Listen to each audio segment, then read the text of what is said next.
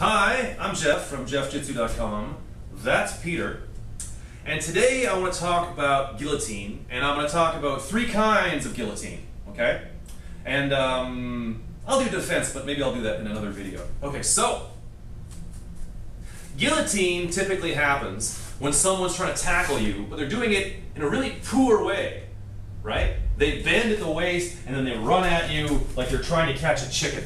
You know what I mean? Shooting on a guy should not look like you're trying to catch a chicken. We'll do shooting another day, but suffice to say it shouldn't look like this. Ah! Because then, boom, guillotine time, okay?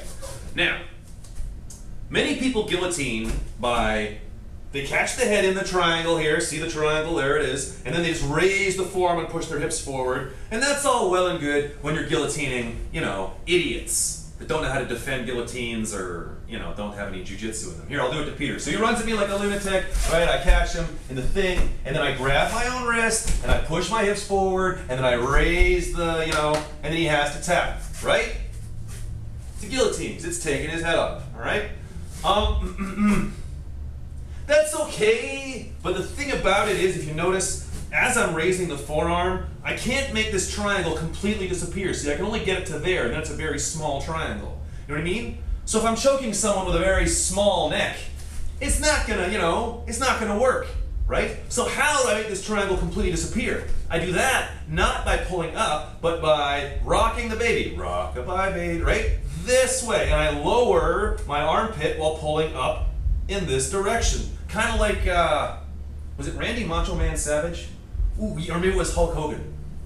I want to go, ooh, yeah! You know what I mean? It was a pro wrestler of some kind. My point is, you lower the armpit and you bring the bicep inwards, and it's like you're rocking a baby, like so. All right? And then, if I do it to him, here, go on, shoot him. Oh, I catch him, and then I lower my shoulder and bring this up. Okay? You follow me?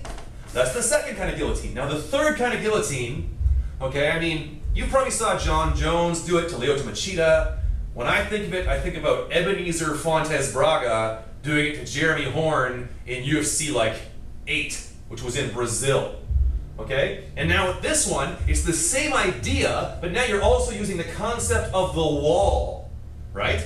And it's interesting to note that many martial arts are stand-up martial arts, and many martial arts focus on, like, not many, jiu-jitsu focuses what's going on the ground, but then there's also things on this planet called the wall, right? And that changes stuff. And here's one fine example. Okay, so let's say Peter shoots on me, I stop him, right? So I'm just making sure he's not gonna, you know, tackle me to the ground. And then I put him in the guillotine, and then there's the wall. I put his butt into the wall, and then I lower my armpit, I raise my elbow, and I push him into the wall.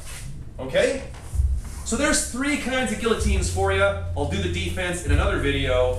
If you have any questions, just send me an email. I'm Jeff from JeffJitsu.com.